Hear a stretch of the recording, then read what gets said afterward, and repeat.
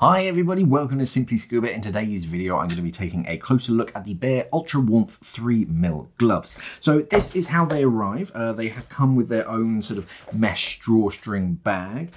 You've got a bit of cardboard at the top with some information just about all the sort of different features of the glove itself, but you can remove that and then you have a complete sort of bag with this mesh material so that you can keep your gloves together, because all often the time I end up losing a single glove and you can't find the other one. Put them both together in the bag and you'll never lose them. Drawstring, and then on the inside we have the gloves themselves. So these, as the name is quite obvious, 3mm thick. So 3mm is where you just need to take the edge off and you just want to protect your hands from sort of, when they're wet, touching anything sharp and hurting your hands, and yeah, a bit of thermal sort of benefit to them. These are pretty stretchy. You do have a decent amount of sort of movement in them. On the palms, you have this detailing. So this, when this gets wet, it adds a bit of grip so you can still hold on to things, especially like dive torches. They can be a bit slippery when they're wet because it's just bare metal. But when you have this material, it gives you a bit of grip, something to actually hold on to. If you look at the fingertips themselves, the palm actually goes over the fingertips and almost over your fingernails as well. So that's quite comfortable when you're wearing the glove. It means that that stitch doesn't run right across the tip of your finger and you feel it throughout the entire dive. It's much more comfortable. The stitching on this looks like blind stitch, so it only goes halfway through before doubling back onto the inside. And then around the wrists, you'll notice it kind of dips in just around your wrist, and that's creating a bit of a seal, a dam, to slow the water from getting into the glove. On the inside of the glove, if I just turn this one slightly inside out, you'll see one, it's bright orange.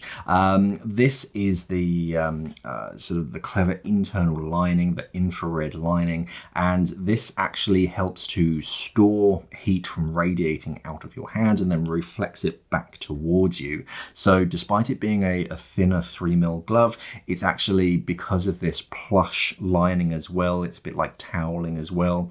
It's slowing water down, it's slowing heat from escaping and then redirecting it back towards you, so your hands are going to stay warmer for longer. This section here, this grey material, so this is sort of glide skin, so this actually seals against your skin quite effectively, and that is that sort of internal seal, slowing the water. So when you first jump in, the water will get this far and then it will slow down when it gets to this barrier. It will slowly creep its way through, so your hands will still get wet, but it's going to slow it down so that that gives that lining a chance to trap it, gives your body a chance to warm up that water so your hands stay nice and warm. Actually trying them on the inside, see what that stitching is like. Can't feel any of the stitching. If you actually really try to find it, it's not sharp or scratchy. With some gloves, the stitching, you can feel it on the inside or you can feel the glue, but these ones very comfortable, and with that sort of fingertip to the fingers, very comfortable. You don't feel that seam at all because it's above your fingertip. You still have that dexterity, so you can do complicated things in the water. So yeah, a very nice pair of gloves, and because they're that 3mm, wearing these in the summer months, in colder climates where you need something but not thick, chunky 5mm gloves, this is a good sort of alternative. Or if you're diving somewhere that's usually warmer but you're diving there in the wintry time, then yeah, 3mm is that good sort of thickness.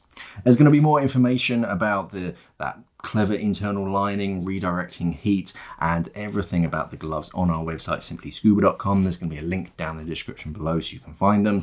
Thank you for watching, and of course, safe diving.